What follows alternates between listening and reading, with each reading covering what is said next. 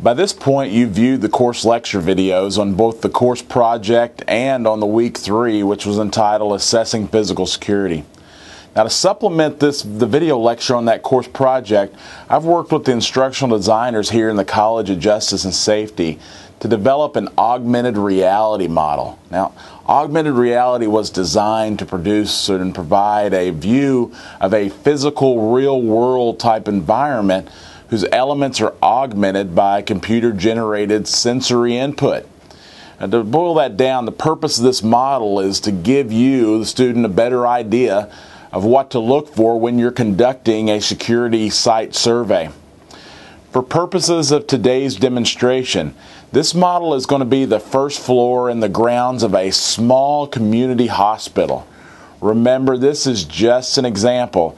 There's no one-size-fits-all approach to assessments at a critical infrastructure site. We're going to provide several points of consideration to contemplate when conducting your own assessment.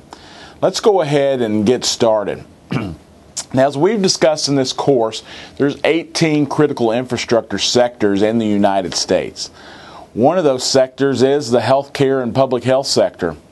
This sector is going to account for approximately 15% of the gross national product, and more importantly, it plays a significant role in response and recovery across all the other sectors.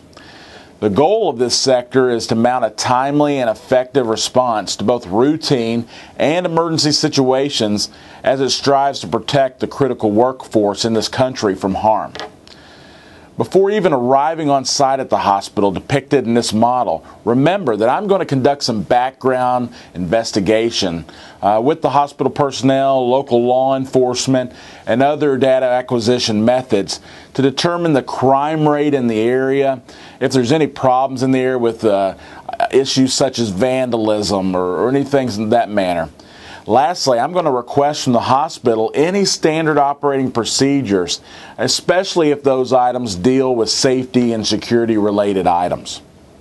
Now that we've conducted some of our background research, let's take a look in front of me here, and we're going to the facility, and this is our augmented reality model. Okay, let's start by looking at the outward perimeter. As you're going to see all around the facility on 3 of the sides, we're going to have a fence line of trees and shrubs. Basically, this is setting the perimeter for our facility. This, as we've talked about in previous chapters, could be defined as crime prevention through environmental design. What we're looking at is a way to offset the hospital's property from other properties that may flank on each side. So that's one of the parts. Given that it's a hospital, most hospitals don't have a requirement for fencing or other types of hardware, so this is not necessarily a concern of ours for this facility. Next, we're working our way in. As you can tell, on 2 sides of this facility, you're going to have parking lots. These parking lots have cars parked in them. They could be either staff, doctors of the facility, or they might be visitors to the facility. If you look closely, these parking lots also have security lighting in them. So as we've talked about in the lighting chapter, one of the things we're going to look for with security lighting is we're going to come back after dark, and we're going to bring our security light meter with us, and we're going to determine what the illuminance of that area is. We'll consult that in either lux or foot candles, whatever your preference may be, and determine if the lighting requirements for these parking lots are sufficient for this area. So that's another thing we're going to look at here before we even get into the building. Now, one of the other things we'll look at, we'll go here to the front of the building, and we'll see that where the ambulance is parked there, we've got a public road that runs right in front of this building. Okay, it's going to be one that provides easy access to the hospital there. So we want to take a look at how we're accessing this. The front of the building here has 2 entrances, as you can see right there. Those 2, one of them is the main entrance to the hospital, and the one right in front of the ambulance there is the emergency room. Now, we've talked in this class about the easiest way to design security is at the blueprint phase, but the reality is going to be that we may not always have that opportunity. So what we want to do is do the best we can with what we have in front of us. one of the things that's missing here that we need to take a look at is we need to have some barriers. And this will keep a car or other vehicle from coming in those front doors, whether on purpose or accidentally or either way. So something like a bollard or some other type of barrier on those front doors. The best way, if the hospital was going to do a redesign at some point, would be that they would reevaluate their entrance and maybe put the emergency room main doors on this side of the hospital, keeping it away from the main entrance of the hospital, okay? So then we'll come back around. We want to look at the perimeter of this building. Now we're getting into the actual facility itself. What you're going to see here is that outside view again. Again, two doors. The one with the emergency obviously is marked the emergency room department. You're going to see the main set of doors. Now, it may be a little bit counterintuitive for a security professional to take a look at the locks on a hospital, because we assume that hospitals are open access and that they should be able to be accessed at all times. However, keep in mind that after hours we may lock the main entrance door seen right there, and we may divert folks to the emergency room doors. Also keep in mind, if there's a security threat inside that hospital, anywhere inside of this hospital, we may have to go into a security lockdown whereby we'll lock all the doors of this hospital. So we want to take a look at the locks and make sure that they are that they can secure this building appropriately. We also want to take a look at the doors. Remember, you can have a great effective lock, but if the doors are not effective, then the locks are worth nothing. Okay, so make sure that the assembly hinges and pieces such as that are not exposed, and that they can secure the facility and the people and the assets within. All right, let's move our way through the front door, and what we're going to see here is inside. Right there when we come in is going to be the Welcome Center, Information Center, waiting room area. Okay. And what we want to look at this is where an individual is going to sit, and they will inform people where to go, what room the patient's in, and so forth and so on. There will be a group of seats, as you can see, around that for folks to wait for people to come out of surgery, for them to wait for visiting hours and other activities inside the hospital. You'll see a vending area right there next to the Welcome Center. This area can be used for different concessions and for hotel patrons to use while they're there. Now with the vending area, we won't have active people in there selling goods, but we will have machines. So if necessary, maybe a small surveillance camera can be installed to make sure the machines are not vandalized after hours, or anything doesn't happen like that to that area. On the other side of that concessions area, you're going to find a small gift shop.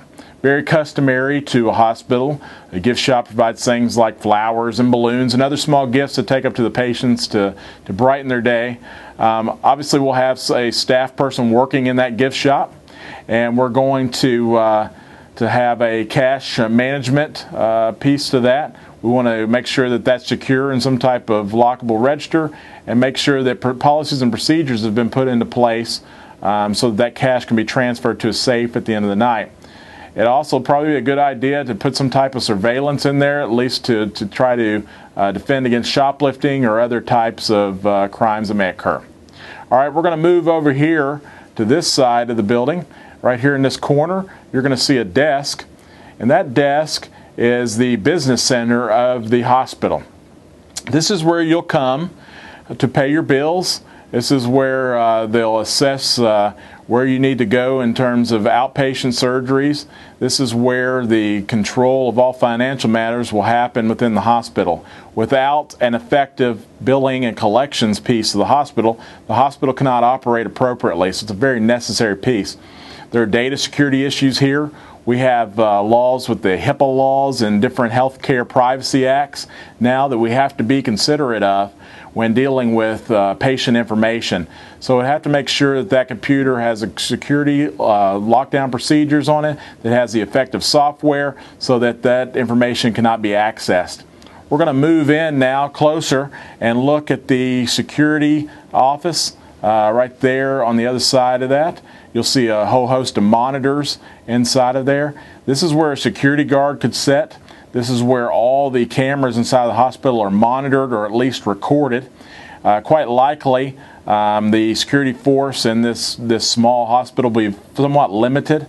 The security guard will probably not man this post at all times, so we want to make sure that there is adequate recording capabilities at this time. The two offices on each side of that security office are both business offices.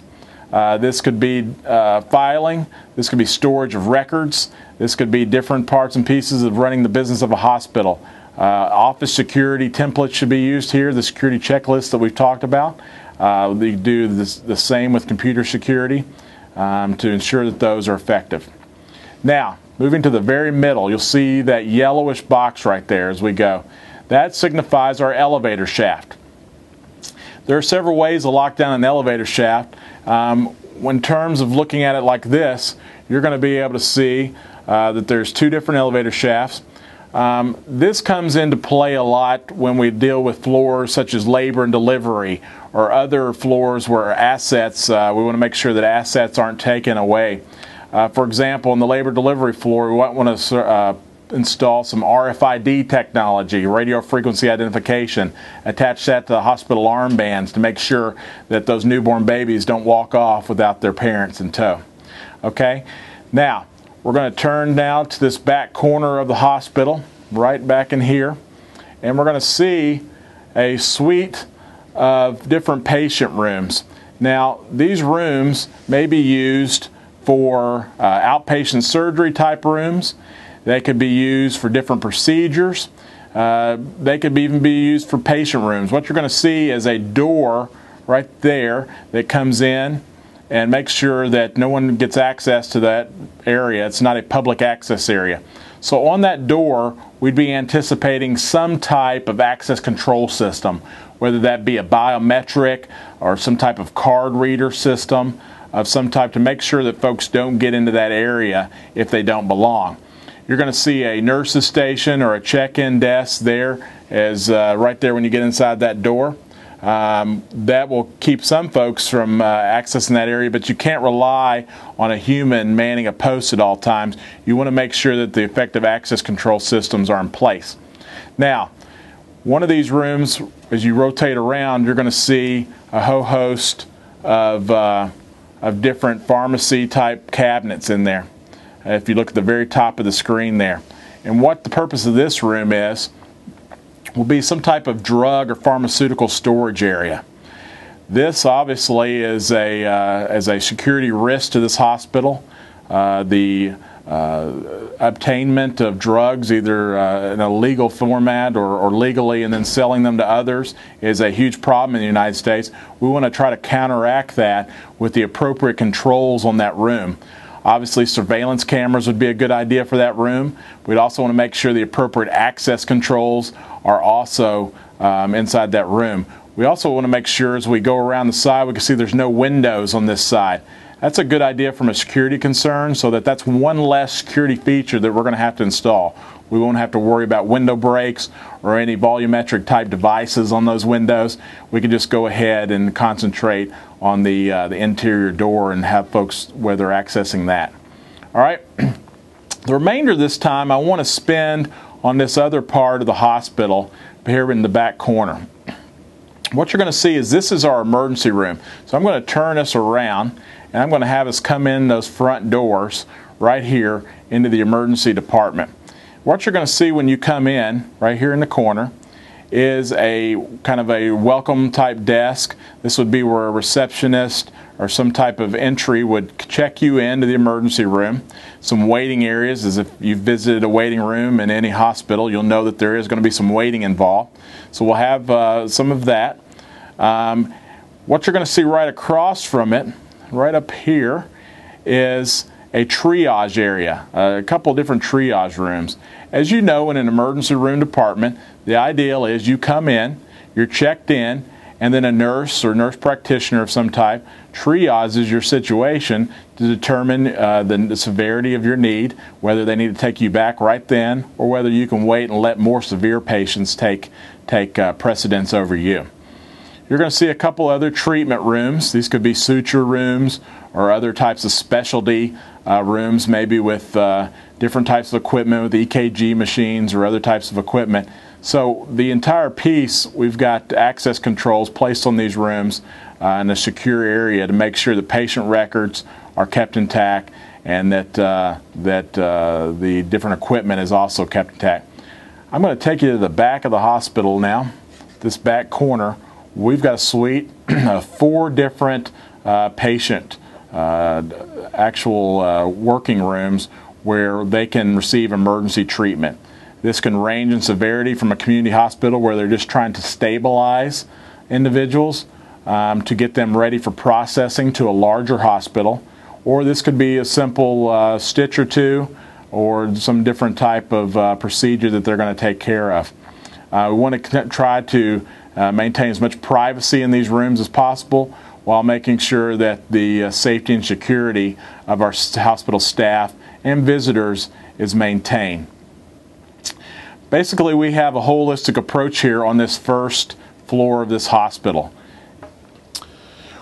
As we come to a conclusion here, you might be thinking to yourself, now this doesn't look like the hospital that I go to. I want you to remember, as I stated at the beginning, there's no one size fits all.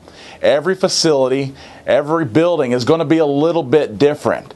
When we get into assessing critical infrastructure and assessing security, there's no one size fits all approach to that. There are more questions we could have asked. There's other areas we could have looked at.